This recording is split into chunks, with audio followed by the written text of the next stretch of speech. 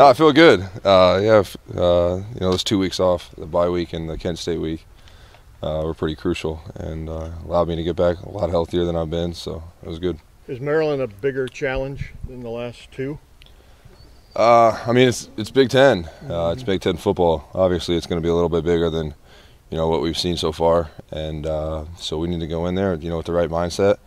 And we've had two good days of practice on Tuesday and Wednesday, and finish it off tomorrow. It's gonna be here quick. Noon game. We're traveling early on Friday, so it'll be here quick. So.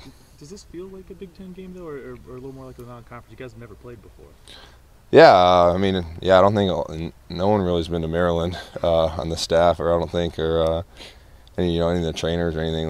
They've usually been everywhere. Yeah, right, exactly. We're flying right back into Baltimore. But yeah, actually at the university, so it'll be a little different. They're saying it's the biggest game in one of the biggest games in Maryland history. So whatever that means. So.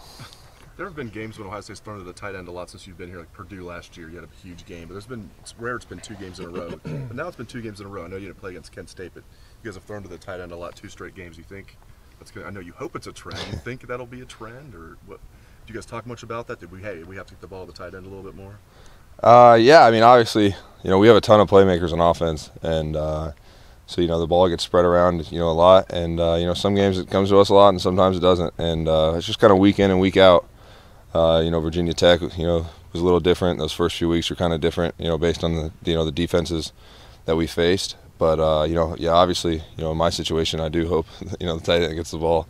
As part of that, JT, the distributor, just doing a good job going through his checks and finding the open guy. Yeah, JT's he's a great quarterback, and he's really good at going through his checks and first option, second option, third option, and there's a lot of last week there's a few balls where we caught where either Nick or myself we were the second or third option, and he was checking it down and getting it to us, so he does a good job at that. Has he surprised you the way his poise, etc.? Nah. The first 4 games. I mean, No. you were his advocate from the get-go. Right. I mean, I knew he was going to be. That's just how he is. He's a great leader. Like you said, he's super poised, and it doesn't surprise me how he handles his business. So no, it doesn't surprise me. Jeff, as you guys hit Big Ten season, how comfortable are you with where you are as a team just generally? We're really comfortable. I think last week was a big week for us.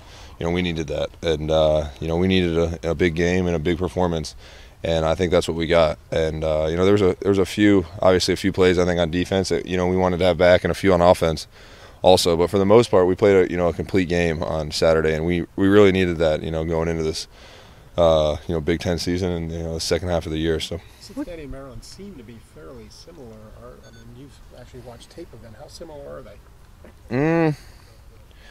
I mean, you're talking defensively? Yeah, I mean, obviously you don't study them often. Right, I don't say right. Yeah, I mean, they're similar. It's like Cincinnati, Maryland. They both got athletes, and those are regardless of what defense they play or what offense they play, they're gonna have offense, or they're gonna have players that can make plays. And they got some players on special teams that can make plays. So special teams is gonna be a big part of this game, and who wins the kicking game. And we've been spending a lot of time on that this week, so we'll see how it works out. How much more time than usual have you spent on special teams this week? Just a little, or has it been? Yeah, it's just there's a lot more attention to detail. We're doing some things a little bit differently. I wouldn't say it's been a dramatic amount, but we know that's going to be a big part to this week. And going into their house and playing on the road, special teams is always important.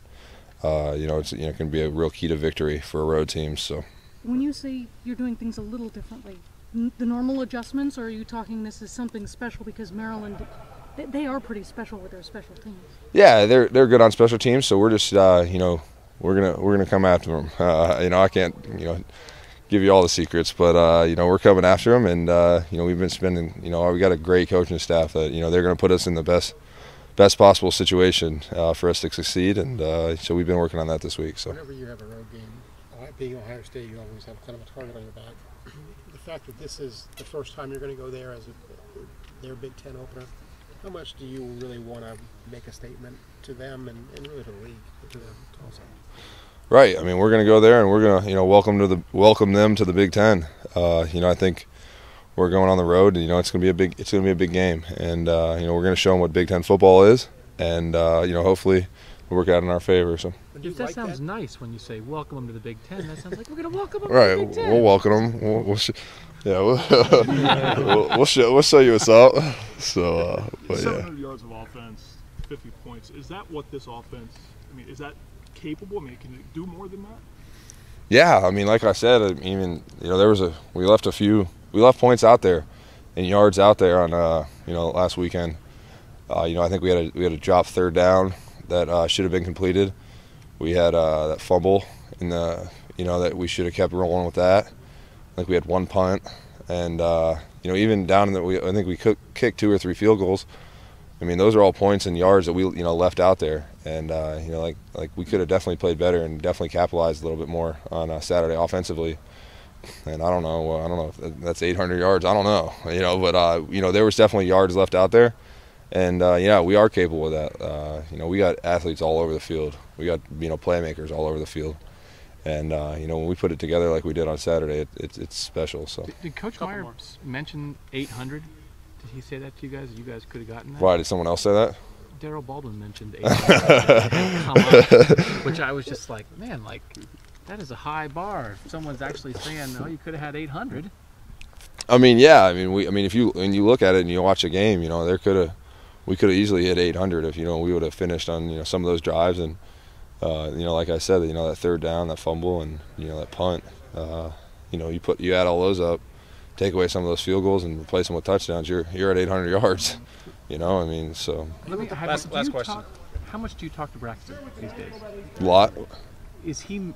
I'm sure you guys miss him. Right.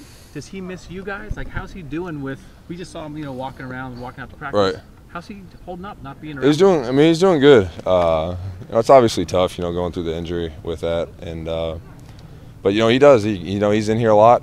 You always kind of see him around the Woody. He's doing his rehab and stuff. And I know it's hard. I mean, I remember being injured and stuff. It's hard being out at practice with your boys and just really not knowing you can't do anything. So I know it eats at him a little bit when he's out there, and knowing he's not going to be there on Saturday and knowing he can't practice. But he's handling it well, and he's got his kid to keep him busy. So he's a dad, so he's got other stuff going on too that I think will kind of counteract the injury and keep a smile on his face. So. Are you going to wear the 5 all year? Yeah. Have you dedicated that? Yeah. That was. Yeah.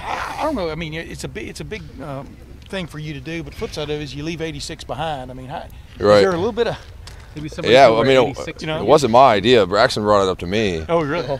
And did he really? Yeah, he was like, you should wear 5 this year. I'm like, come on, bro. He's like, nah, seriously. I'm like, all right. And so we ran it by Coach Meyer, and Coach Meyer thought it was a good idea. So we went with it. And so, yeah, I mean, it's cool being able to wear his number out there. And, obviously I wish, he was out there wearing number 5. But, yeah, it's cool wearing it. I'll wear it the rest of the year. And, yeah, I mean. But in 20 years, when they retire your jersey, what number will it be? 5/86. Is it weird seeing yourself on film in 5? I mean, because it's Braxton. Some guys say I look like a Madden player, like they create Madden players, and they're like huge, and then they wear the single digit or something. so yeah, literally, seriously, I'll be like, look, you wear it now because I wore yours. Thanks. Is it? Are you actually wearing his jerseys, or did they put a 5 on your jersey? No, it's my. I mean, we're not the same body type. That's what I mean. No. You're not having to squeeze in the. No. It's my jersey just with 5 on it.